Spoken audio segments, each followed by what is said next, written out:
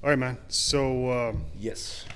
we did quite a few videos on power generation, and then we did that video on the pole, Yeah, short we pole, did a bunch on the pole, yeah. and then there was one where you broke the pole. Yeah.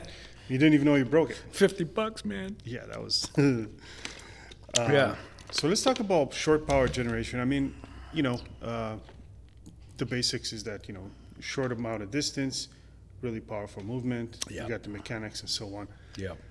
But a lot of people can't make it work with the pole because it's not the short distance anymore, right? Yeah. First of all, it wasn't that impressive that I broke the pole because number one, it wasn't bamboo, where it's flexible. Number two, it's not ironwood. Number three, it wasn't steel. It was just a normal piece of wood. Yeah. But people are asking how come even with a very short movement, I'm able to break the pole, even though it's not that impressive, is because it was short movement based on the mechanics, right? It's not from the shoulder, it's not from the arm, it's from rolling of the lower abdomen and the legs, and the timing is very, very important. And the longer the weapon is, the harder it is to get short power because, well, it's just common sense. The longer it is, the less power you're going to get, right, at the tip of it. Right. So this idea is when you need to feel the connection. So it's like fishing. If a fish is really far, but you get a fishing line running, then when the fish pulls on the hook, you can feel it through the connection, right? Yeah, you could definitely feel it. Yeah. But the longer the line, the less the connection. So your ability to feel the connection through the piece of wood extending really far to the very tip of it, there's a lot of sensitivity exercise you can do with the pole to get that kind of the feeling, right? So you need a connection. That's number one. Because you can't control something if you can't feel it. So you first got to feel the extension because the pole is really an extension of your body, just like any weapon. Right. Once you can feel the pole and you can work with the proper grip, then you want to learn the mechanics to generate that short power. But the first things first, learn how to feel first. Secondly, learn the mechanics. And the mechanics of the pole, I don't have a pole right now, but if you're hitting down, for example, right, just by sliding your hand, you're going to get more leverage. Just by resting it on your hip as a lever, as the fulcrum, you're going to get more power.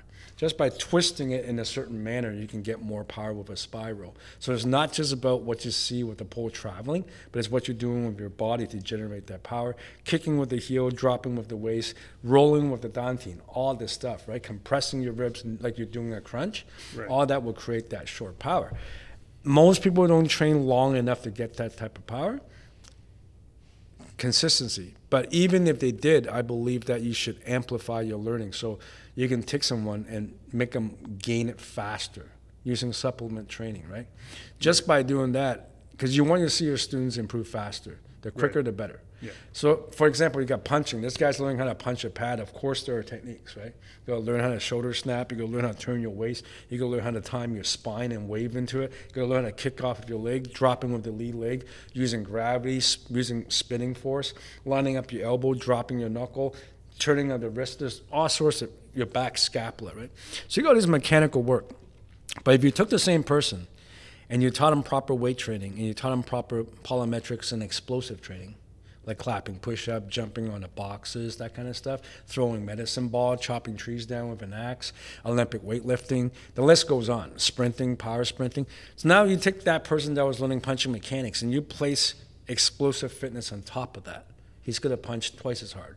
Right. Or at least twice as fast. So it won't take him 6 months to build bombs in both hands. It'll only take him 3 months. Or whatever the time frame is. Maybe it took them a year, now it's 6 months, that kind of thing. So the same thing with the pole. You can amplify that because, like I said, it's about feeling at a distance, long distance, because the pole is about 9 feet. Traditional, some of them use 12 feet. So it's a really long weapon, right? So you can say, hey, here's all the mechanics that I'm talking about. Now train till you get it.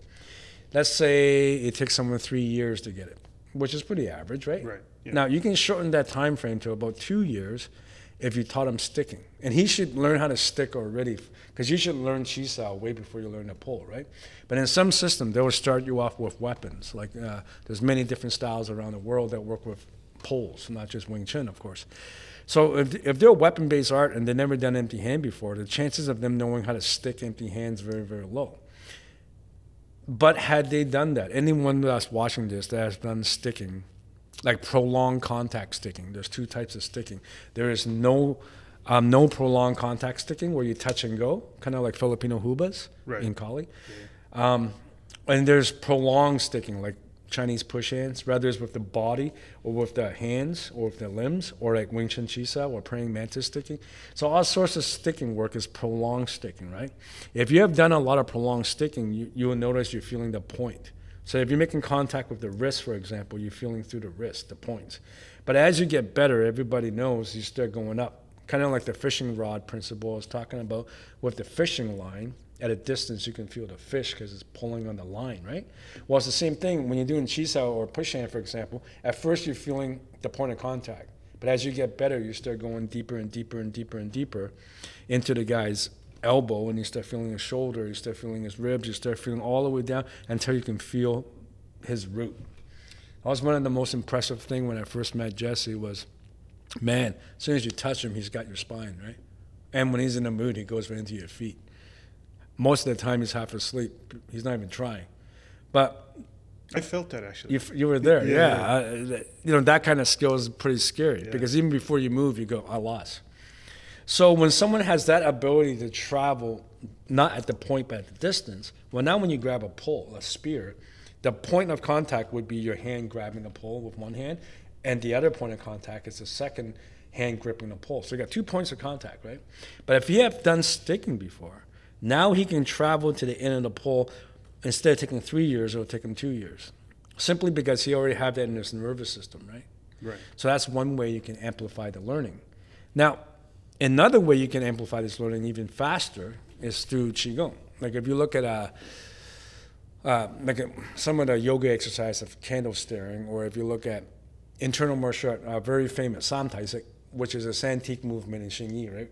Instead of just doing a metal fist and learning the mechanics again of the backhand forming the tiger's mouth, spiraling going downward, synchronizing with the lead hand going forward and spiraling downward. The dantian is rolling, hollowing the chest, upping the spinal cord, elongating the spine, tucking in the tailbone slightly, not too much, and then forming a V with the hip bone in the front. And then as you rest and anchor your weight with your forearm muscles into the hip joint, rather you're touching or not, depending on what stage you're at. And then you're going forward with the third eye into the finger. And as you're like doing this kind of basic work, at first when you start doing it, for most people, they'll work on the alignment and the mechanics, right? And then as you get better, you start opening up the pore and you start feeling through the bones and you start extending your intention forward really, really far. So that's really good too. But if you keep going and now it gets kind of not so common, you start breathing through that line that you're projecting through, right? And this is, I hesitate to talk about this because it's going to sound really hokey unless you have experienced it. But I would say out of 100 people that do Santique, maybe 10 will get that far where they can, because most people are imagining this. It's in your imagination. You don't feel it. But once you feel that, then you go, okay. Now you form a fishing line, right? That's a really good analogy, the fishing line, yeah. Because a lot of people have gone fishing. Now you feel connection to it, right? And the line itself, you could just touch the fishing rod, and you could feel whether a fish is on the other end, just nibbling, not even fully caught. Yeah, even the vibration, Just you can feel it. Yeah, the tiniest thing. So you create that line. you create that line just with your intention. But that line is air, right? It's a wave of information. But now when you grab the pole, it's wood. So if you can feel that through the Santique, the candle, right? When you get a piece of wood, now it's like twice as easy. It's the same as grabbing a weight vest and running. And then when you take the weight vest off, it's easy, right? Right, yeah. So now, through the principle of like Sam Taisik, which people do in Salim Tao, whether they know it or not. Some people do it in Salim Tao, like in the mainland version anyways, right? When they're going very slow, doing the Tan Sao, the Fok Sao, the Wu Sao, that idea is there. It's in many, many different art. I just picked Santique because it's famous. So if you get that kind of work, and then you place sticking on top of it too, now when you grab any weapon, your ability to feel the tip of the weapon, no matter how far, is amplified. Once it's amplified, when you teach that same person short power mechanics that I talked about with the arms and the legs and the hips, he's going to be able to do it instead of taking 3 years. He can do it in like 8 months, easy, right? So that's why it's important to, in the old days, like in Taoist terms, they don't just teach you Gong Fu, right? They teach you Qigong, and then you learn it together. So now what happens is the student learns really, really fast in Gong Fu because they have that You see how you plug in Qigong into that as an example, and it made your Kung Fu way faster? Taoism is in many ways about speed, right? It's a very electric spiritual system. Like whatever works is the main philosophy of Taoism. The main philosophy of Taoism, contrary to popular belief, is not softness. It's whatever works. Like they were highly influenced by Indian work. They were highly influenced by Buddhism, for example, Hinduism. They don't care where it comes from. If it works, I want it. That's the Taoist way of thinking. That's why they invented the sailboat, gunpowder, the compass, like Gong Fu, Feng Shui, Chinese architecture, many, many things. Qigong, All come meditation. from Taoism. Well, they definitely had a heavy hand on it. So, and the Chinese language. Like, The actual. yeah, so the pictorial characters and all that. So, like, these guys were very practical fellas, right? So, when they taught Gong Fu in the old days, in Taoist terms, they always taught it with Qigong. Because it's like teaching punching with weightlifting. It will just make you learn faster. You can get hitting power faster Right. with all the metaphors I use today, right? But the flip side is also true. I don't know if you know this, but most of the highest level Qigong guys in China were Kung Fu guys. Is that a coincidence? And second thing about them is they were all hermits, not monks. So if you, I'm kind of sidetracking off topic. I'll come back to it later, but because this is interesting to me. I always wondered when I was a boy, I'm like, hey man, you got all these Qigong guys. You got all these monks. Yeah, that's great. But how come the top guys were always Kung Fu guys and hermits? Without exception, almost. There's some exception, but almost without exception. So I thought about this a lot, interview a lot of Qigong masters, got fortunate enough to learn from some, and that was one of the questions I always bugged them about. And they all had different takes on it, but it was kind of like, it's kind of like the Chinese Confucian Kung Fu idea where you get this public circle and then you get this private circle, right? So in the public circle, you teach certain things, but they don't get access to internal information, only the private group. Now, nowadays, that would be called a cult, and it would be unethical. But in the old days, it wasn't, because it was wartime. So it's kind of equivalent to the modern military nowadays. You don't share intelligence openly, that's crazy. Right. So because it was an arms race, they'll keep it pretty privately for a very practical reason, not for a cultish reason, right? Right. So these guys were like, get this private and public. So the same thing mirror in the meditation side. So they'll get these public guys and they'll be like, all right, you guys are going to be monks. And they're like, oh. So yeah, go take care of the temple. So they go down a mountain and they take care of all the temples. And they're the monks, right? And they do some public teaching. They do some public service. Just like in church nowadays, on Sunday, they'll do service for the public. So that's what the Taoist temples did, right? Right. But the top guys were in the mountains practicing, the hermits. So that was like the difference, right? And a lot of people don't know this, but the top guys were hermits. They weren't the monks. So a lot of guys would travel nowadays to go learn from the monks, and I think that's beautiful, but that's not where you find the high-level guys. They're in the mountains. They don't want to deal with the public. They're like, you guys deal with the public, and you take turns, and then when you graduate, you go up in a mountain. And this also ties into the idea that you need a Sangha, which is what Buddha made up the meditation community. Right. Because most people cannot practice alone, right? I noticed that through the years, whenever I stopped teaching periodically, automatically people stop practicing. They need a support system. They need a support group. They need training partners to laugh with, to talk with, to train with, to eat with, to beat the shit out of each other with. They need that brotherhood. The minute that they go home by themselves, when there's no support group, no school, they stop practicing. And if they do, just very small amount. People need a support group, right?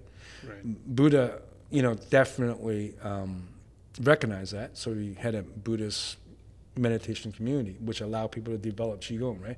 The Taoists didn't. They were like a hermit tradition. It wasn't until Buddhism arrived in China that the Taoist guys were like, none of our guys are getting really good. They don't have the discipline to get that good. They need a support group. So it turned monastic. They started having temples and priests. So that was the other reason why they had temples, is to have that support group to get people to get pretty good at this, which mirrors the Kung Fu side, see?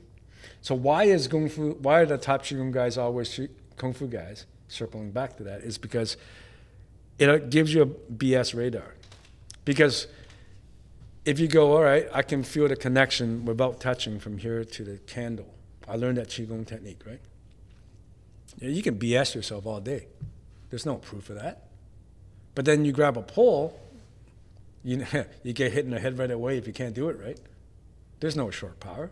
So Kung Fu allow you to test your Qigong to see if it's real, then you circle back. So you test your Qigong through a physical medium Yeah. to actually make Remember the sure. last episode where I hit you and then I get you to release the tension, blah, blah, blah? Yeah, yeah. Well, and you said there's no fear? That's a physical medium. If I were to come at you for real and I said punching you, whether you have fear or not, there's no abstract BS. Like, like, oh yeah, I felt fear. No, I didn't. Now you have a testing ground for your Qigong ideas. Right? This is probably not clear for the viewer, so watch the last podcast we did on fear. Yeah, yeah. So Kung Fu is a way to make sure these Qigong guys were learning properly with a feedback loop so you can't BS yourself. So that's the main reason why historically most of the top Qigong guys, the guys that learn the fastest in Qigong, were Kung Fu guys. Right? Now, and I already explained why they're also hermits. But now the flip side is true. Most of the top Kung Fu guys were Qigong guys for that reason. Because like I illustrated today, you can use Qigong to amplify your Kung Fu. But it must go back and forth. If you use Qigong to amplify your Kung Fu, you must use Kung Fu to check your Qigong. So it's a relationship that is like a chicken and the egg. If you do that and you follow that Taoist idea, in my humble opinion, you're going to improve a lot better. Like if somebody came to you and said, hey, Chris, I want to learn the Qigong system you guys do. And we do each one. We do Heavy Mountain thanks to Steve Smith. We do the medical system from Professor Zhang. We do all these systems, right? Yeah. So you teach it to the guy, all these different Qigong systems. They might take 5 years to get good at it. But if that person also is willing to do Kung Fu, they're going to excel at that Qigong much quicker, right?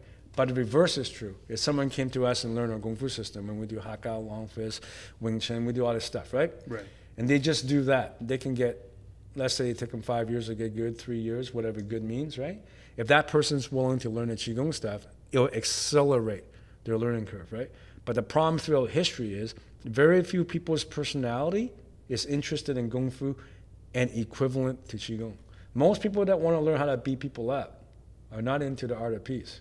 Most people that want to have inner peace and love are not into beating people up. It takes a weird split personality because you can sugarcoat it any way you want. Kung Fu is about poking someone in the eye, breaking their legs, breaking their arm, breaking their neck, stabbing them, cutting them. It's violence. It's martial. Yeah. It's martial, right?